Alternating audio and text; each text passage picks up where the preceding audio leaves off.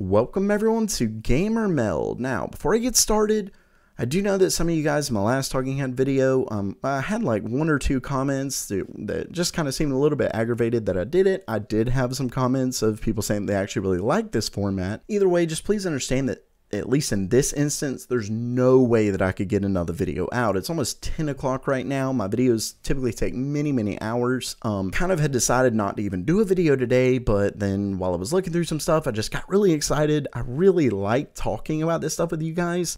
And like I said, I just flat don't have enough time. But with that said, I do have a normal regular video coming out tomorrow. I normally do a video every other day, so I'm going to be having one tomorrow and today. And if it weren't for this format, I flat couldn't do it tonight.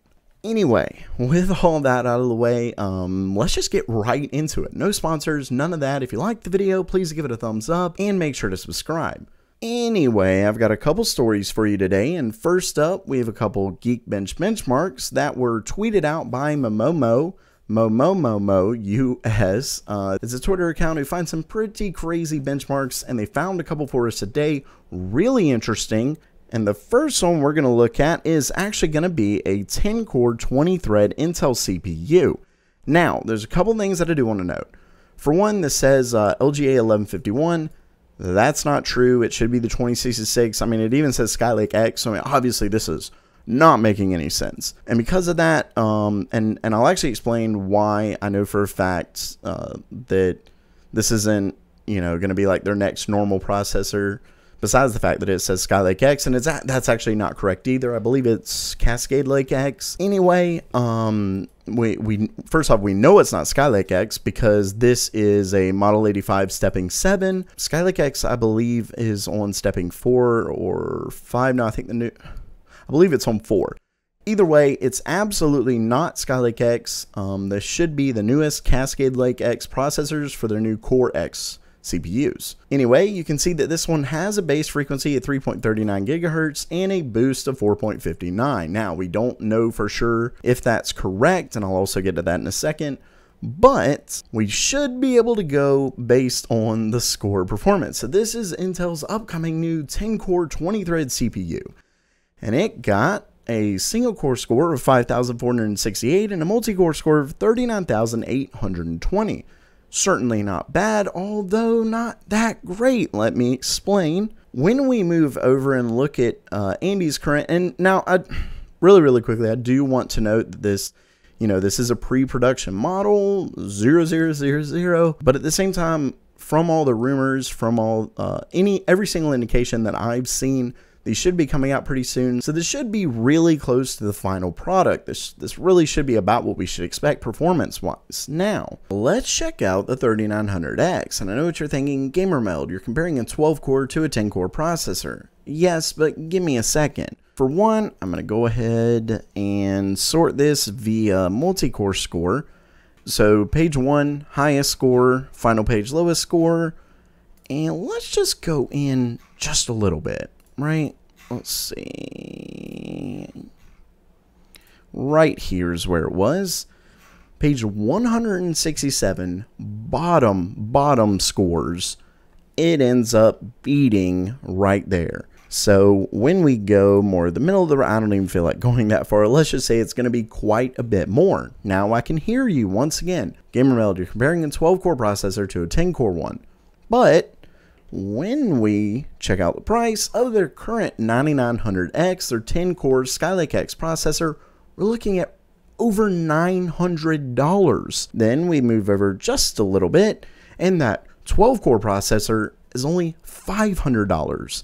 Massive difference, talking half the price here. And we can actually even do this with the 3800X. This is an 8-core processor, and you can see 42,000, obviously that, once again, is not representative, but luckily there aren't nearly as many benchmarks here, so getting towards the middle, almost 36,000 compared to almost 40,000, so not that far off, yet quite a bit cheaper. With that said, obviously these are platform differences on the Skylake X, or excuse me, Cascade Lake X platform.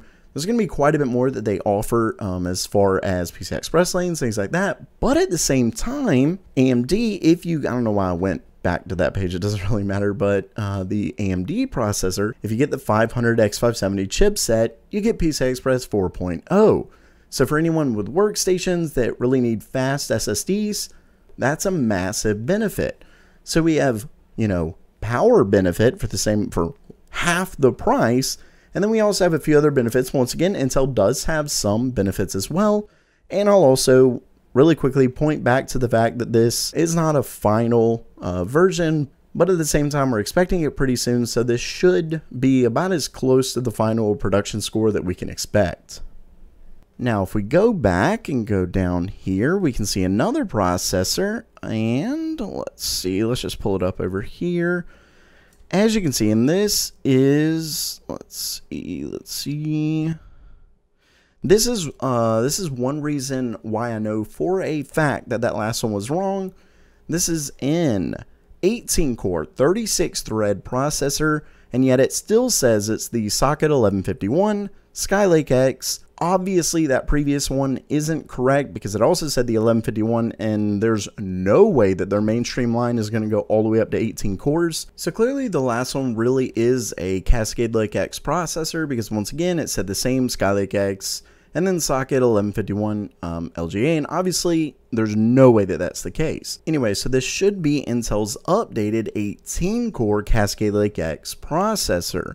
Now, when we go to the score here, you can see it's got a single core score of 5,387, multi-core score of 54,597. What's interesting about this is that we also have a Geekbench score for AMD's upcoming, should be launching next month, Ryzen 16-core processor. You can see it right here, and once again, 54,597, and we look here, and it completely dominates it at multi-core score processing. Once again, this is a 16-core 32-thread versus an 18-core 36-thread processor. And for those who don't know, their current 18-core Core X processor is right around $2,000, while AMD's upcoming 16-core chip should be, I believe it was $750. So we're talking about a massive difference here, and yet it still loses. Now, hold on one second. I know what you're thinking, if you've already seen these, that is. When we go down here, you can see that the maximum frequency is 3.28 gigahertz.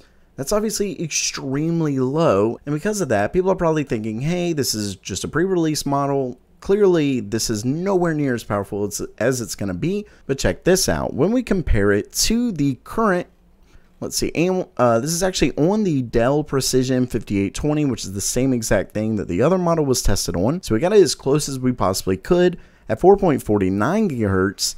Yes, it did lose, but it didn't lose by that much, and we're talking 4.49 gigahertz versus 3.28. I did the math. I believe it was 44. It was something over 40%. I'm almost positive it was 44% higher maximum frequency versus this one, and yet it still scored higher both in multi-core and in single core.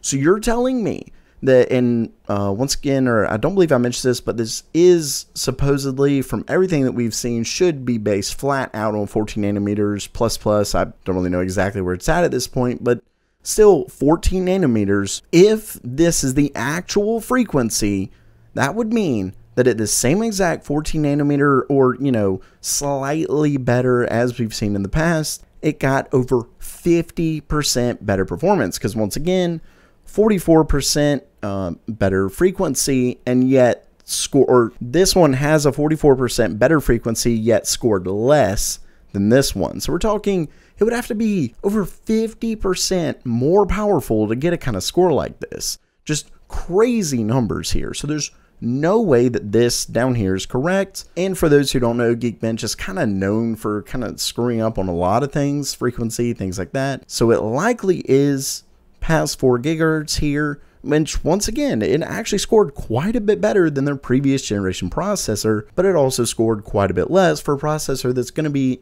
over half the price, more than likely, unless they're able to seriously lower pricing. So yeah, that was actually just a really quick thing that I really wanted to show everyone. Unfortunately, I think I did mention 2 stories, but it's actually just going to be 1 story, or you could look at both of these as 2 stories. Either way, this is the one that I really wanted to get out today. So if you liked the video, please subscribe. Let me know what you thought down in the comments below. And as always, have a great day.